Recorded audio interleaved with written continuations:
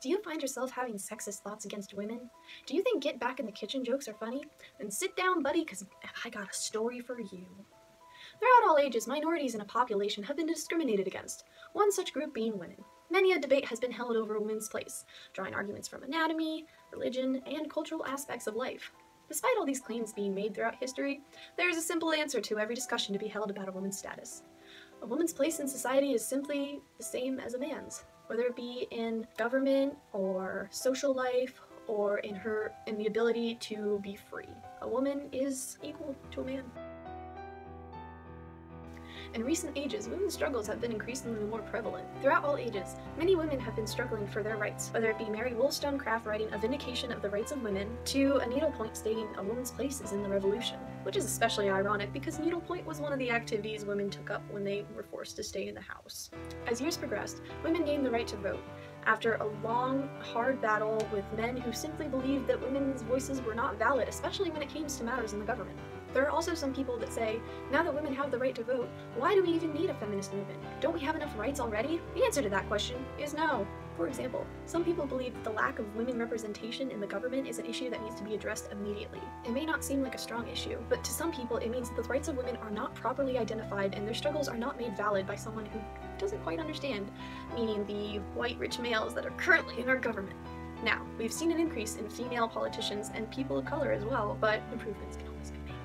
Unfortunately, the struggles of women aren't actually just limited to us here in our little bubble of the United States of America. Women all over the world face discrimination, oppression, and even assault every single day of their lives. One of the countries with a very high number of sexual assaults is South Africa, where a lot of attacks on elderly women and children are very common, with a lot of victims not being identified and their attackers unprosecuted. Women in every country, regardless of socioeconomic status, whether they've had multiple sexual partners or none, regardless of the color of their skin, deserve a chance to be free from sexual assault, free from the fear of being kicked out of their own home. There are women that are attacked for simply saying no to someone who wants to marry them. They don't have a freedom of choice. And the belief that we don't actually need feminism, and a belief that, oh, a woman's place is already equal to men because we have these few rights, that's not true. That's only here. It's sickening and heartbreaking to see stories of women who have been killed for exercising their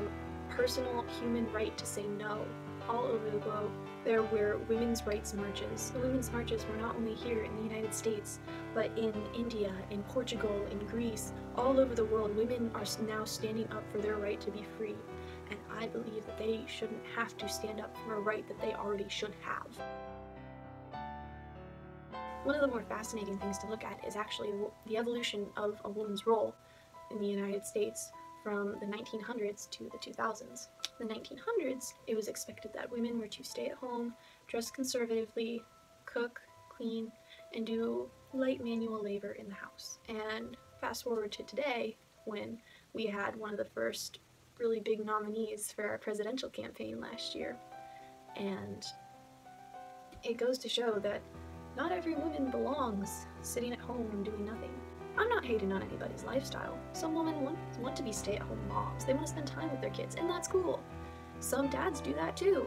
That's cool too. Some women run a business, and then they still have time for families and fun and everything, and that is awesome. There are some people that really truly believe that a woman's place is in the kitchen. One of the more fun things I've seen is a forum from Russell Springs, Kentucky, in which it states, "Our nation is crumbling, and it all started when women decided they could leave the kitchen." Whether it was meant to be a joke or not, it had a severe little impact on me because I believe that our nation is crumbling when we split into two political parties with particular agendas that do not benefit those with bipartisan beliefs. Our government didn't start crumbling when women decided to leave the kitchen. It started crumbling when we elected a politician whose most famous line is,